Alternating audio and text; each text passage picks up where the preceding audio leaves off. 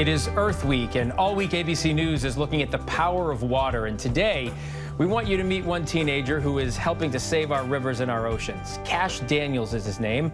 Started doing his own river cleanups at the age of 7.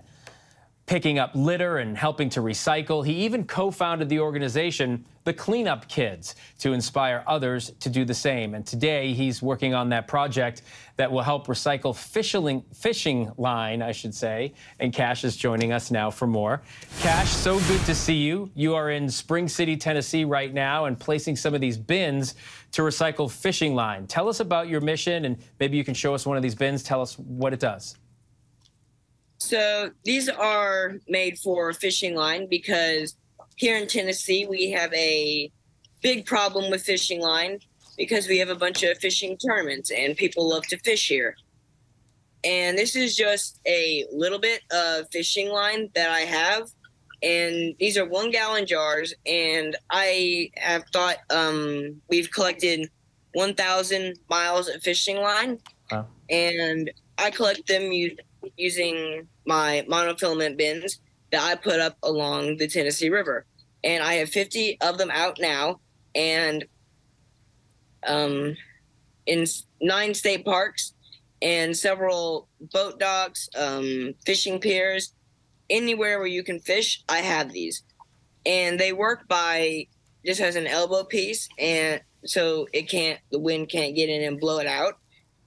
And a big long shaft for the fishing line and a screw for the so it can't just fall out. You have to screw it out. So Cash, tell me why the fishing line is so bad and why you need to get it all in there.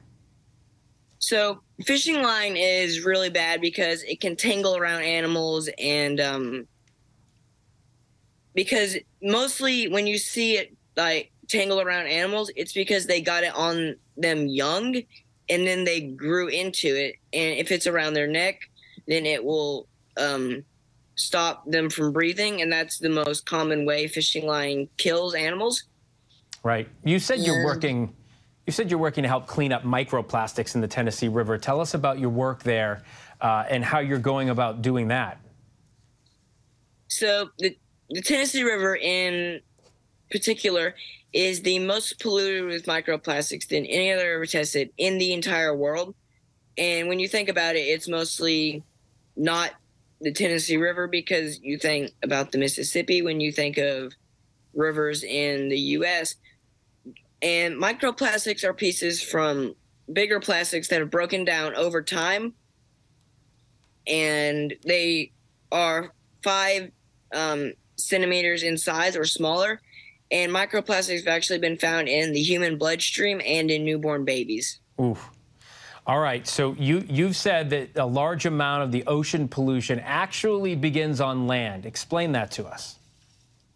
So 80% of all ocean trash actually begins on land because all rivers eventually lead to the ocean, and all these sewers dump out into the river, and then those sewers lead into the ocean, or rivers, then the ocean. Anywhere where plastic is, then it's going to make its way to the ocean.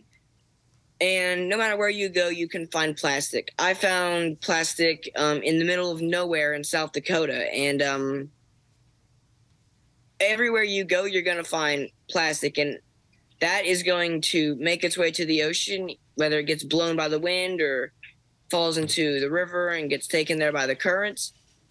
Cash, it's going to make its way to the ocean. Yeah. Cash, let me ask you this, because you are an amazing young man. You know an awful lot about this, and you've dedicated, the last 6 years of your life, almost half of your life, to doing this. What got you inspired to do cleanups like this and help inspire other kids to do the same?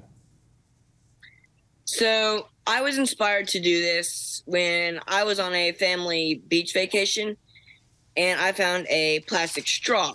And I made the connection that that straw might harm the animals that I loved, because no matter where I went, whether it be the aquarium, the river, anywhere I went, there would be plastic. And I just loved fish, animals, anything that swam, and I had to protect it.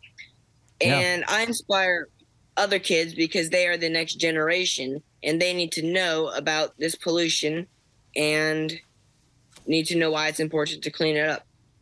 Yeah, well, you're doing an amazing job. You got a big heart, and I'm sure your parents who are with you today are extremely proud. Cash Daniels, it's real nice to meet you. Hi, everyone. George Stephanopoulos here. Thanks for checking out the ABC News YouTube channel. If you'd like to get more videos, show highlights, and watch live event coverage, click on the right over here to subscribe to our channel. And don't forget to download the ABC News app for breaking news alerts. Thanks for watching.